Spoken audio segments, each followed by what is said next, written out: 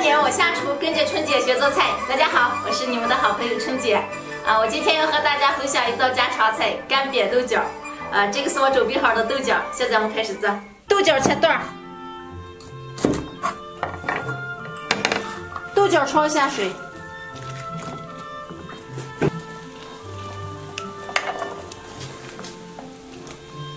焯好水的豆角炸一下。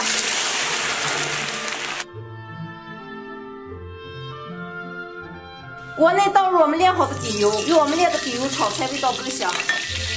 下入葱姜蒜，下入干辣椒和花椒，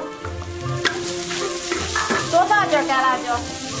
我们把辣椒和花椒煸香以后，下入豆角，放入盐，少来点白糖，放入白芝麻。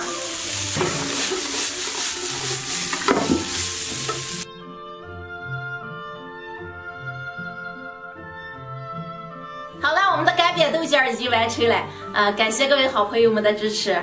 有朋友给我后台留言问我说炒菜的底油怎么炼，大家可以看看我之前的视频。喜欢的朋友可以帮我点个关注，点个赞，支持一下春姐。咱们下期再见。过年我下厨，跟着春姐学做菜。大家好，我是你们的好朋友春姐。我今天要和大家分享一个家常版的蒜片乳瓜。这个是我洗干净的乳瓜，还有准备了红辣椒，还有蒜。现在我们开始做。先把乳瓜切成片儿，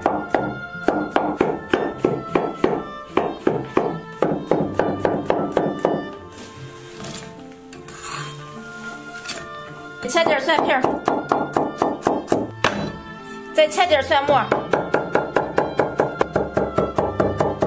再切点红辣椒。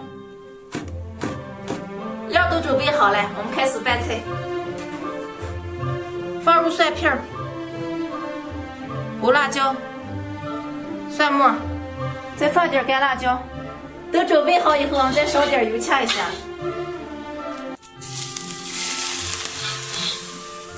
放点盐、鸡精、白糖、白醋，再来点芝麻香油。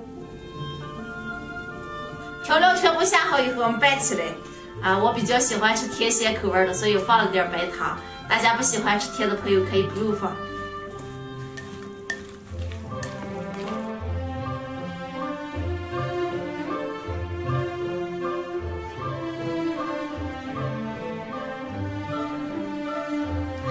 好了，我们今天的蒜片乳瓜已经完成了。感谢各位好朋友们的支持。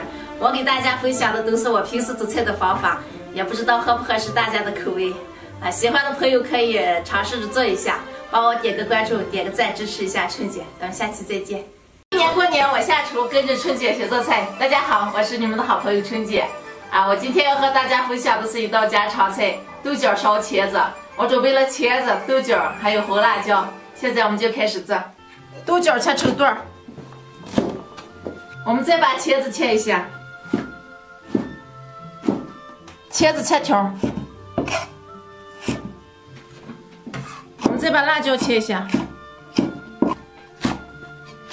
我们的料都准备好了，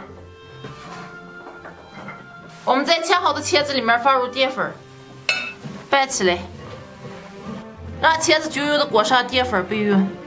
都准备好了，我们现在把豆角焯下水，焯好水以后控干水分备用。锅里面倒入油，给豆角和茄子过油。油温6成热，下入豆角，豆角表皮微黄出锅，下入茄子，把茄子炸一下，茄子炸至表皮金黄以后出锅，锅内倒入我们炼好的底油，开始炒菜，放入葱蒜干辣椒，倒入蒸鱼豉油，倒入蚝油，下入茄子和豆角，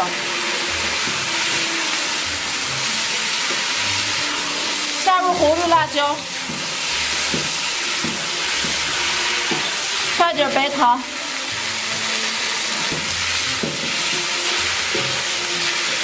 放入鸡精，投入2份水就出锅。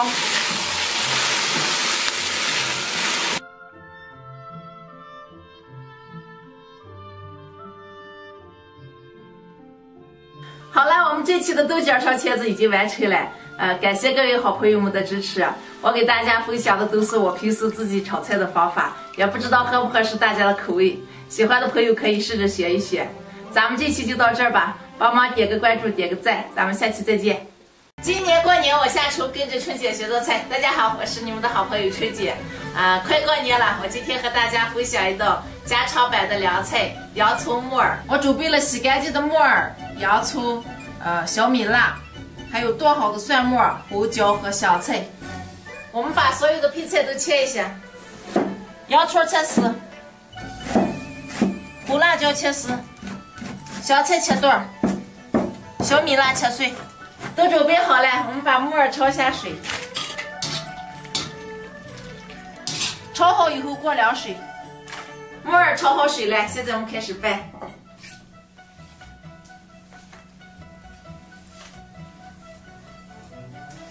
放入盐、鸡精，少来点白糖，倒入白醋，倒入辣段油、芝麻油。调料全部下好以后拌起来就好了。想学凉菜油的制作方法的朋友可以看看我之前的视频。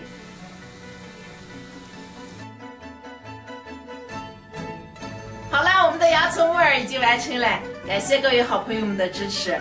喜欢的朋友可以试着学一学。我给大家分享的都是我平时自己做菜的方法，也不知道合不合适大家的口味。快过年了，预祝各位好朋友们在新的一年里身体健康，万事如意。咱们这期就到这儿吧，帮忙点个关注，点个赞，支持一下春姐，咱们下期再见。